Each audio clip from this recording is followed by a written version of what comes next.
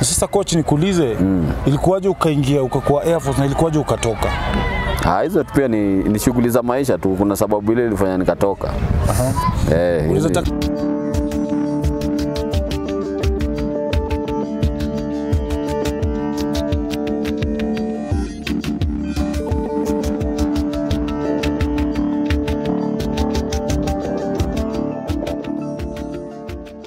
Nianze. Mambo vipi sasa inakuaje? Karibu kwenye Tiki Taka Show, maskana ambapo tunakuletea story kali kutoka kwa wanaspoti ambao unawakubali, walikuwa kwenye game wakafanya poa, unajua, na pia wenyewe wako kwa game sasa au vipi. Na leo nimechill na mtu mmoja ambaye namheshimu sana, yani nimemuona akicheza. Mimi nikimuona alikuwa anaitwa Junior. Sasa ashakuwa buda, so sasa atatuambia nani, najua wengi mmemuona mnamjua, lakini atajiintroduce. Vipi coach? Safi. Uko poa? Uko poa. Naomba uangalie kamera ujiintroduce. Usajue wewe ni nani, afu tupige story. Kwa majina, jina ya kwanza ndio Junior. Hiyo ndio ya mtaa. Lakini hizo jina zingine ni Elvis Ayani Valdo. Elvis Ayani Valdo. Ama mtu anajitaga Valderrama, ndio wewe sasa mwenyewe. Coach, ulikuwa unacheza position gani? Ulikuwa midfielder. Midfielder, box to box? Box to box midfielder.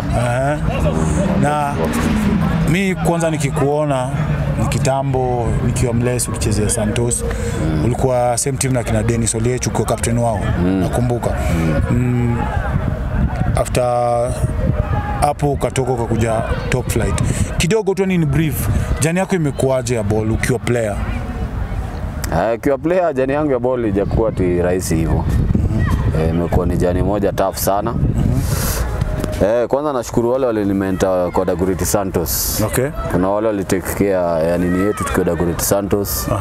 Wakakuwa wanatushughulikia about finances na mambo ya kulipa league na hizo vitu na passport na transport. So at a very early age nikiwa class 8 niliweza kuregister kama player katika second division ya Kenya. Ilikuwa ni division 2. Okay. That was way back to 1992. So in 1992 ndio nilikuwa introduced kwa league. Okay. So started playing league hiyo na Nairobi League. And coach kulikuwa na Henry Mbugwa na Mita Ferguson. Then kuna Patrick Mavala anaitwa Chuma. Then our team manager was Jeremiah Nyaga. Major. Okay. And the late Jack Zisoni. So hao ndio baadhi ya wale watu wamefanya ini yetu ya ball ika come up vizuri sana. Having that walitusaidia from a tender early age. So mostly tulikuwa tunacheza tulianza kuplay na timu za Kibira hapo Woodley. Okay. Ndio sasa hiyo jina famous inaitwa Junior. Hapo unasikia jina Junior hapo. Okay. So hapo ndio Junior alianza kutokelezea. So when playing kwa under 14 under 17 category hapo nilikuwa captain. Then wale makocha walikuwa wametuinspire sana. Na believe kuwa football si about size. Ni ability yako. Sure. So most of the time watu wa Kibira walikuwa wanatuletea vijana wakubwa sana. Tukiwa under 14 wanatuletea overage. Lakini coach anasema anainstill anasema play because ni ball inafanya nini? Na make movement. So tuna appreciate sana hao makocha walifanya tukaweza kukam up mpaka tukafika katika hiyo level. Having that hiyo time walikuwa wanajitolea. Hawakuwa na ile knowledge mob. Okay. Lakini now venye tumekuja tukakuwa macoaches now tunaweza ku understand. Okay. Passion yao jamaa walikuwa huko chini, ile kitu walikuwa wanafanya ndio wakatuwezesha kufika mahali tulifika. Sure. Coach, timu yako kwanza Premier. Ilikuwa timu gani na ulifilaje yani kucheza Premier? Timu yangu ya kwanza ya Premier ni KCB. Having that tuliingia KCB ikiwa nationwide na nilisainiwa kama kijana mdogo. Okay. Out of about hiyo trials, by that time trials ilikuwa inafanywa kitu kama 6 months. Out of watu karibu 300. Nilimaji kuwa mimi ndo nilibaki alone kwa hiyo watu 300 ukabaki peke yako. Nikabaki peke yangu. So hiyo time KCB ilikuwa inacheza nationwide. Nikapata hiyo chance ya kucheza. Then fortunately tukapandisha KCB ikaingia Premier League. Okay. So KCB ilipoingia Premier League that's when tulianza game yetu ya kwanza ilikuwa against Kisumu All Stars. which ilikuwa inaitwa Telecom. Hiyo game ilikuwa Kisumu Stadium. Moi Stadium. So unaangalia sasa situation ya Moi Stadium na mkomeza kucheza huko hivi chini, na ndio first game ya Premier League. Na ulikuwa kwa kikosi hiyo game? Tulikuwa kwa kikosi ndani. Tukapiga game hapo, tulikuwa tunakuwa inspired na Eric Omondi Tojo, kama brother ya Musa. Alitu inspire sana, na mtu alikuwa anaitwa Ezekiel Shikanda. Walikuwa wametupatia moral sana akisema Premier League tunaweza play, having that tulikuwa wa vijana wadogo. Okay. So hiyo ndio ilikuwa first experience, na ilikuwa tough sana because after the end of the match game ilisha 0-0. Lakini tulienda up kulala kwa hiyo kiwanja ya Kisumu. Reason being ni ile pressure tulikuwa tumepata. Because pressure ilikuwa ni from inside and from outside. Weather condition pia ilikuwa tough kwetu. Kind of speed of game ilikuwa noma sana. Sasa after game ndio tulitana mkatano, tukasema after kila time kwa tizi tulikuwa tunapiga lap kama 6 hivi tuweze kusustain ni ya Premier League. Intensity ilikuwa juu sana. Na by that time hiyo wale tulikuwa wacheza Premier League out na Korea, kina Walter, kwa sababu wakubwa. Iko watu na body size ndogo, walikuwa wazoefu kabisa. So hiyo ndio ilikuwa first experience ya Premier League. So tuka play Premier League for a very long time. Till about 2002. 2002 nikajoin Tusker. Okay. 2002 nikajoin Tusker. Tusker ilikuwa tulituona under coach Ghost Mulei. Tukapiga Tusker hiyo time. Tusker ilikuwa poa, pia ilikuwa competitive sana because now ilikuwa kwa hiyo jezi ya Tusker. Ilikuwa ni kazi, ilikuwa the yellow jersey. Mlikuwa na Boniface Sambani? Tulikuwa na Boniface Sambani. So hiyo Tusker nayo ilikuwa ni Tusker yenyewe. Ukiangalia katika midfield hiyo time tukisainiwa, tuko na Ukwemba, tuko na Mariga, tuko na Edward Karanja, tuko na Abubakar Yusuf. Tulikuwa na watu wengi hapo. Ilikuwa ni kikosi, ilikuwa ni lazima uweze kufight hiyo nini yako. Alafu pia Ghost alikuwa amebelieve na ability yako ndio ikupatie chance yako ya kucheza ball. Okay. So even hiyo time kuna first 18 ya Tusker ilikuwa ni ngori sana. Because that time Tusker nayo ilikuwa between ikishafika saa half time leading 4-0. Because huko mbele kuna Obare. Tulikuwa na the likes of Madegwa. Tulikuwa pia na kina Abu Nurein. Nurein alikuwa anacheza nyuma. Tulikuwa na Gabriel Olang. Tulikuwa na kwa kipa tulikuwa na Victor Onyango. Victor Onyango mmoja. Solomon Lubembe. Ilikuwa timu imejipanga. Hapo nyuma tulikuwa tunapigwa na time pia kina Pache wakajoin. Kwa side kuna Wycliffe Jumba. The late Fundi. So ilikuwa ni club inajijua, ukipewa chance ya kuplay ilikuwa inabidi unajitolea. So hapo ndio bado Ghost aliingiza professionalism hapo kwa hiyo nini. Tukaanza sasa kuno the importance of ball more, because kila time ilikuwa ni Tusker isipokuwa number 1 inakuwa ni crime. Ilikuwa Tusker ilikuwa lazima iende Champions League. Okay. So hiyo pressure ilikuwa ni either you make it ama uishie. So ilikuwa ni challenge poa sana. Then after Tusker ndio nikachorwa Ulinzi. Na ukaingia Ulinzi? Nikaingia Ulinzi. So nilitoka Tusker when Henry Motego ndo alikuwa coach. Hiyo time tukiwa na kina Mariga, akina Armando, and Patrick Osiako. So one of the best midfielders wale unaweza ona. So hiyo ndio ilikuwa peke kosi yetu. So nilitoka hapo nikaingia Ulinzi. Ulinzi sasa ndio tukapiga hiyo time. Sasa tulichukuliwa about 8 players from different teams, na mtu alikuwa anaitwa Meja Monzia. Okay. So akatuchoresha kwa Ulinzi. Tukaenda tukapiga training yetu, after hapo tukaingia timu ya Ulinzi. So ukaenda kumaanisha uliingia army kabisa? Kwa mtu wa Air Force. So ndio after hapo ndio tukatoka. Tukakaa sasa ndio Ulinzi ikakuwa Ulinzi. Sasa coach nikuulize, ilikuwaje ukaingia ukakuwa Air Force na ilikuwaje ukatoka? Hizo pia ni shughuli za maisha tu, kuna sababu ile ilifanya nikatoka. Unataka kushia ni sababu gani ilifanya ukatoka? Kwa sababu na feel nilikuwa naona ukiwa kama uko Ulinzi, Kifano alikuchora ball na bado akakuchora job. Umeona? Unaweza share nini li happen mpaka ukatoka Ulinzi? Ilikuwa vitu mingi zili happen hapo. Zingine zilikuwa fault, si fault ya watu wa Ulinzi. Ni part ya maisha. So shit happens in life saa ingine. Okay. So hiyo sasa siwezi explain further. Okay. So ikapata tukacheza hiyo nini ya Ulinzi. Tuka win league 3 times. Represent Ulinzi in the Eastern African Club Championship mara kama 3. Okay. So every time tulikuwa, by that time ilikuwa Ulinzi, tukienda East Africa ilikuwa Ulinzi ya kikweli. Having that pia hapo Meja Mwanzia alikuwa na direct connection na watu wa Simba na Yanga. So kila time tulikuwa tunaenda pre-season kucheza na Simba na Yanga. Okay. So hizo game mostly tulikuwa tunafunga Simba, tuna draw na Yanga. Kuna time spend karibu wiki mbili tukiwa TZ because sasa tulifunga Simba wakasema watatu host tena tukacheza tena na Yanga. Okay. Having that hiyo team nayo ilikuwa imejibeba kina like ya Hilary Echesa. Akiwa Ulinzi. Kwa Sami Simiu.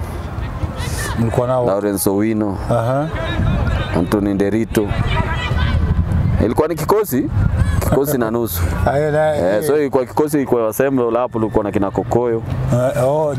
Geoffrey Kokoyo. Ilikuwa ni timu moja, ilikuwa poa sana, ilikuwa na nini kaliba zote, kina Mike Baraza. Ndio walikuwa tunapiga huko mbele. So ilikuwa ni timu moja, ilikuwa kama tu hata national team. Because hata mostly walikuwa retire ama bado walikuwa mchumani. Walikuwa mchumani. So tulikuwa ni timu iko complete. Nice. So after hapo ndio nikarudi back home where it all started 2015. Nikarudi tena nikaipiga. Unfortunately KCB kwa renegated. Hiyo time ilirudiana. After relegation tukacheza the lower leagues nationwide tena. Ya kwanza ikakuwa ngumu. Ya pili Richard Shedu alikam. Akaona ability ile nilikuwa nayo. Akani introduce into coaching, having that nilikuwa captain. Okay. Shedu ndio alikuintroduce kwa coaching. Shedu ndio alintroduce kwa coaching, akaniambia time pay imefika. Ninafaa kujoin in kwa technical hapo because pia alikuwa ameshaona ability yangu, having nimekuwa captain na nimekuwa leader. But coaching si ati nilianza hiyo time. Coaching kila kitu nilikuwa na lano, nilikuwa nacheza top flight for that time. Nilikuwa na come back hapa kwa community yangu kwa Santos. Na try kuwa show wale mavijana wana come up. Nini tactics nini, unajua by that time wako wanajua tactics ama vitu vingine. So hiyo tactics nilikuwa nafundishwa kwa hiyo level ya juu, nilikuwa na come back hapo. Naonyesha vijana there's a way of giving back. Sure. Then time pia tulikuwa na coach Yusuf Chipo, whenever alikuwa anapiga tactics zake, nilikuwa nachukua paper zake na kuja na refer nazo hiyo side nyingine. So na kama nafanya practical, napiga ma practical huko mtaa. So hiyo ndio ilikuwa nini. So coaching nikaanzia hapo. Then Shedu alipokuwa sick, ikakuwa hizi endelea na nini, akapewa leave. So Shedu akaniambia, Valdo nimekuachia team. Team iko in your hands na team ilikuwa Premier League. Okay. So from there ndio unapata nilikuwa na hiyo confidence unanionaga nayo. Sije kuwa team kalegea na nini. So having been mini small, sikuwa tena hizo nimefanya hizo my licenses. Ulikuwa bado una license hiyo time? Hizo time siko na my license. Lakini sasa KCB wakaanza kuniintroduce kwa hizo ma coaching zilikuwa zinafanywa na KNVB. So nikafanya, kwanza nilianza na ya Maisa. Katrain anza hiyo ni intermediate coaching, then nikaingia hizo za KNVB. KNVB nao nikafanya zote mpaka advanced. Okay. Under instructor kina Kimanzi. Okay. Na alikuwa pia hiyo time alikuwa analeta Dutch instructors kama wanatufundisha. Okay. So na mostly nini zote nime get mob sana imekuwa kutoka kwa hiyo system ya KNVB. Pia tunashukuru hiyo system ya KNVB. Because sasa ilikuwa inatuonyesha the way of play ball na modern way. Okay. So having that nimefanya advanced hizo courses za KNVB kadhaa. Zimenhelp sana kwa career yangu. Then after hapo ndio nikakuja nikaanza kufanya hizi license za federation. Coach, nikirudisha nyuma kidogo. KNVB ilikuwa kuna makocha ambao walikuwa wanaipenda sana, nilisikia pia umesema ilikuwa poa. Lakini kuna watu wanasema saa hii imepitwa na wakati. Unasemaje system of play hiyo yenye mko mnafanya saa hii is a bit different? Sijui ni ukweli ama what can you say about that? Ina depend na wewe mwenyewe wenye una implement. Haijapitwa na wakati. Ukiangalia pia the Dutch size bado. Ni unaona style yao ya play wenye wanacheza. So si ni systematical. And it's very much systematic. Na si ati ni kitu. Is it the same style yenye mko mmetrain? Almost the same style. Okay. Almost the same style. So hii styles zingine zimekam just ni terminologies zina change. Okay. But ilikuwa more into details. Okay. Unaona ilikuwa ni more into details. What do you get? Nini may happen?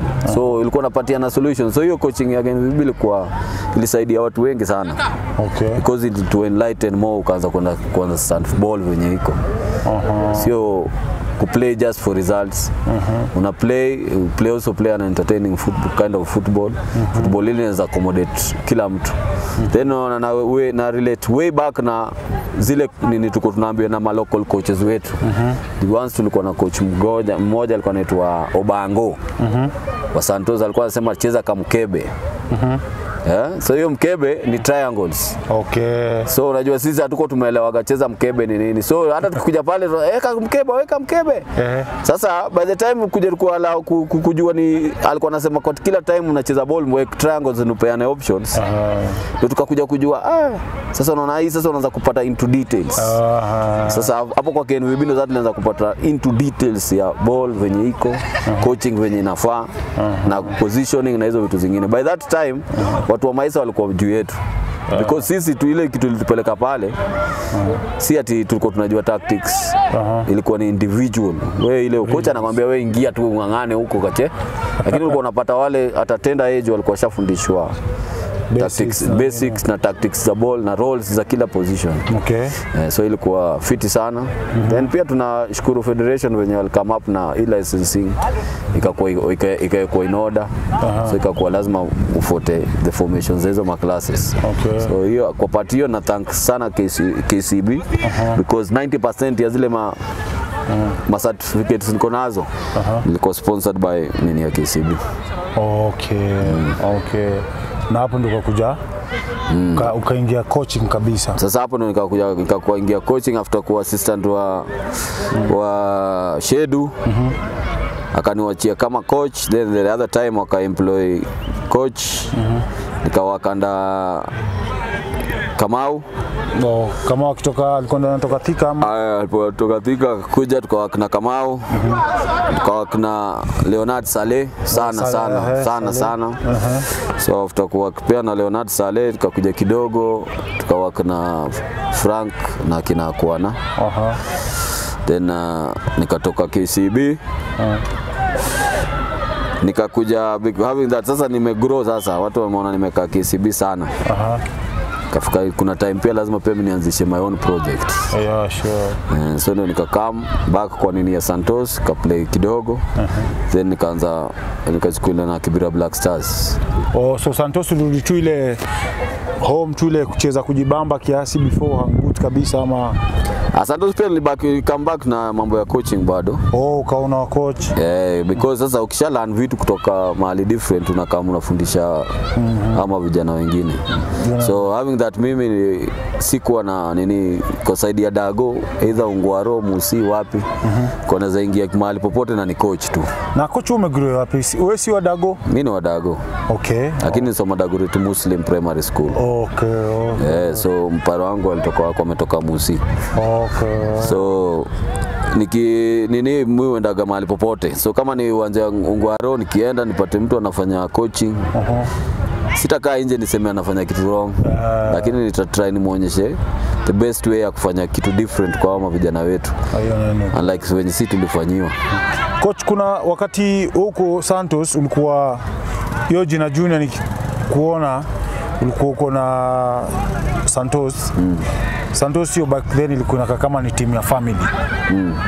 Ni kweli ama kwa sababu ulikuwa unapata Santos iko na Oliech, iko na Kevin, iko na Pache. So wasi wengi walikuwa wana refer Santos kama team ya family. Santos. Hiyo kitu ilishawahi kuingia kwa kichwa ama ilikuwa tu stories za base nini? Hizo ni story. Santos ilikuwa na mafounder. Na ilikuwa na tukisema ilikuwa na steps zilikuwa zinafuatwa. Okay. So the likes of kina Deno wamekuja way back later. So Santos will start pia na their late big brother alikuwa anaitwa Steven Okumu. Pia alikuwa anacheza Santos. Huyo alikuwa Santos. Okay. Na mwingine alikuwa anaitwa John Dambuki. The late John Dambuki. Okay. Wale alikuwa anachezea Real, alikuwa anachezea AFC. Those are the likes of wale walikuwa hiyo Santos. Okay. So Santos ilianza na watu wengi kitambo sana. So ile kitu ilikuwa ni we play kwa nini ya Santos wanakupatia nini ya kucheza. Tukienda kucheza tournaments ndio unaonekana uende fanya nini, uende timu nyingine. So mshahara ile tulikuwa tunapewa, tunaambiwa wewe tunakupea game, wewe jishowcase huko ndio upate kwenda kwa timu ya Premier League. And like saizi imekuwa little bit different kwa hii generation. Sisi tuliwork hard sana kwa hiyo field of play ndio tulikuwa venye tuko sasa. Coach, unapata former players like you wengi wana end up into depression and stuff like that na mambo za finances. League ukicheza ball ukiwa hapo top flight inakuwa aje financially?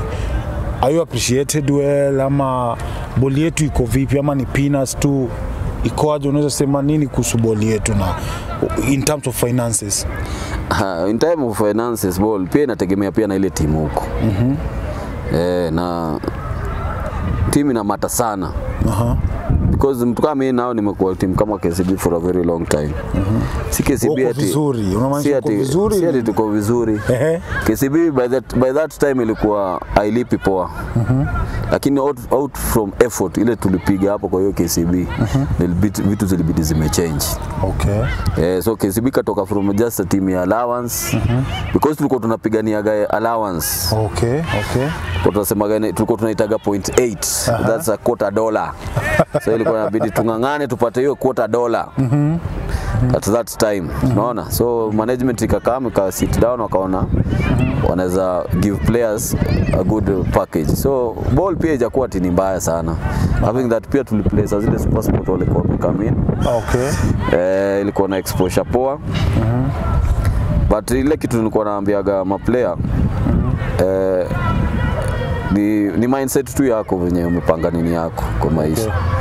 Venye umejipanga na discipline yako. Okay. Ball ya Kenya si ati iko mbaya vile. Ball ya Kenya kama watu wanasainiwa, vijana sasa wanasainiwa na good money. Okay. Na ukiangalia pia allowance hata to the lowest division. If unaweza get kama kitu kama 4,000, 5,000. Ama 3,000. Na ndio vijana lazima ukue umejipanga because now football ni short time career. Kwa hiyo time unacheza ball, how do you relate na watu wengine wa outside? Okay. So problem kubwa sana ile inatuletea depression ni nikiwa mchezaji najua favors zote ni mimi. Kila kitu ni mimi venye. Si ndio? So unapata part nyingine ya life nitaandareta watu wengine kimaisha. Because mimi ninajua ball, Hao watu wengine wanajua nini na mimi najua ball peke yake. So unapata side nyingine kuna mtu anajua ball na anajua vitu zingine. So akitoka kwa ball life yake bado inaweza continue. Lakini sasa unaona wale tutarelate bado kwa ball peke yake, life inakuwa a little bit difficult. Because sasa unaona lifestyle ya player ni kubembelezwa, kila kitu unakuwa favored. Ukikuja hapa inside outside nani atakufavor? Yeah? But ni one of the lessons in learn from jamaa moja alikuwa former Tusker player alikuwa anaitwa Wafula. The moment tulisainiwa pale Tusker, alituambia vijana mnaona kama mimi nakaa kama ndo wazimu because pia time hiyo alikuwa ameshikwa na kitu kama depression. Wafula striker. Wafula striker. So sisi tukiwa tumesign Tusker hapo, tulikuwa tunajua sasa tuko heaven.